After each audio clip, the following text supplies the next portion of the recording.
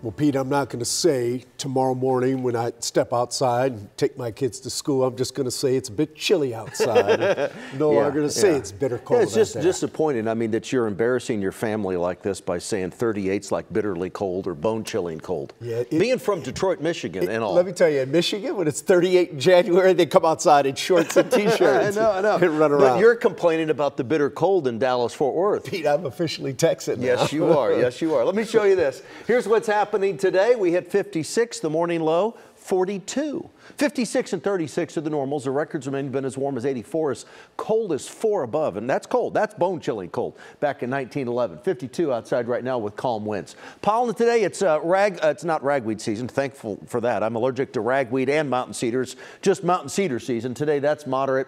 And fungus today is low. Clouds, they will be on the increase tomorrow. Fast forward to 7 a.m. tomorrow. Clouds will slowly roll in as the day progresses. There's noon.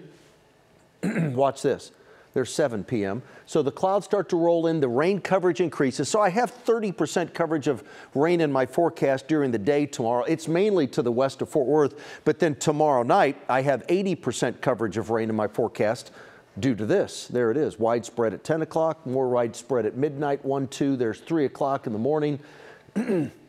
7 o'clock in the morning, most of the rain's over except east of Dallas. And then by noon, we start to see, and we'll see some sun as we head through the morning hours on Friday, but it won't be a totally sunny morning. But then the sun should continue to increase and the clouds decrease as we head through Friday afternoon. We'll be left with the rain, which the majority of it will fall tomorrow night, 1/4 to 1/2 inch, some lower amounts west of Fort Worth and some higher amounts over here in East Texas. And then that's the system that'll move through tomorrow. Watch this.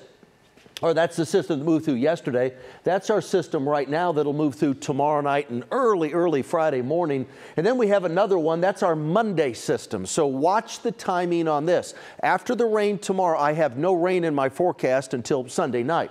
7 a.m. on Thursday. There we go. Here comes our system. There's our rainmaker. I just gave you the timing on that. Saturday and Sunday are dry. There's Sunday at 7 p.m. So we're dry.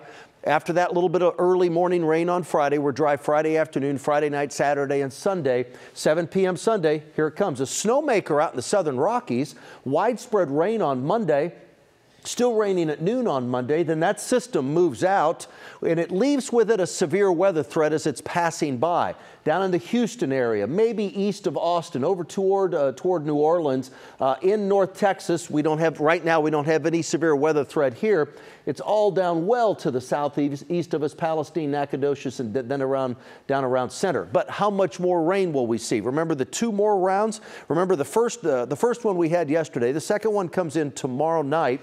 The combination of the 3 total will bring with it another 1/2 inch to 1 inch across the area. So that's good news. So that'll be the rain for Thursday night and the rain on Monday, an additional 1/2 inch to 1 inch. 38, that's the low temp tonight. Tomorrow we hit 56. 30% of us see rain late in the day tomorrow. 80% of us tomorrow night.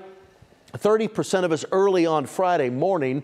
Dry Saturday, Sunday, another round of rain on Monday. Severe weather threat southeast Texas and the Gulf Coast. And then we're dry Tuesday and Wednesday with another chance of rain the end of that week. Friday and Saturday, and then MLK Day is on Monday, sunshine and 47 with a morning low of 28 degrees. So several more rounds of rain. That's good news, Jonah, as you always tell me, for the fire danger this time of year and just to kind of keep things green as we head into the spring. It always helps this time of year, doesn't it?